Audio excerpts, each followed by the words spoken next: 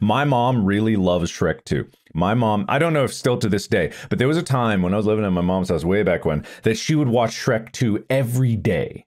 Every day. That's commitment. She would That's put a Shrek lot. 2 on, and so it'd always be in the background. At some point in the movie, I would walk into the living room and it'd be playing, and she'd be watching it or passively watching it. It was just like what she did. And so every time at the end, it would come up, I need a hero! You know, and I'd just be like, you know, in the kitchen making, I need a hero. Every day is a lot. Listen, I have been very into things, but I don't know if I've ever gone every day with anything quite like that. That's very dedicated. I've done it with songs. I've had a song like for like a week or two. It's been an earworm that like every day I'll listen to the song. But that's short form. A movie is commitment. Yeah, it's things like that makes my mom's English so funny.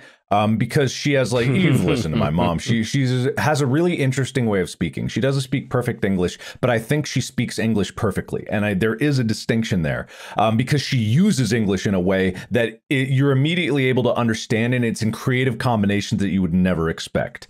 Shrek is an example of that because she will quote Shrek all the time in weird ways, and I don't think this is from Shrek, but it's part of her media consumption where she will be able to like get something to quotability.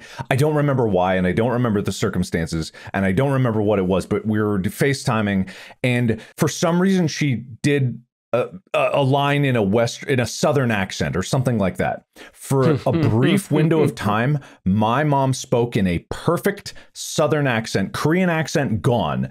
Perfectly southern. It jump scared me with the intensity and perfection of that accent because my mom does not speak like that, but that's just how she consumes media. And it was suddenly the southern drawl came out of my mom, and it was just like, what in the hell happened? I cannot picture your mom doing that. I know, it was startling, and it stunned me so much. I wasn't even able to like stop her and be like, what just happened? It was just like, I thought another person was in a room talking for some reason. But yeah, it's very strange. I don't know how we got started talking about this, but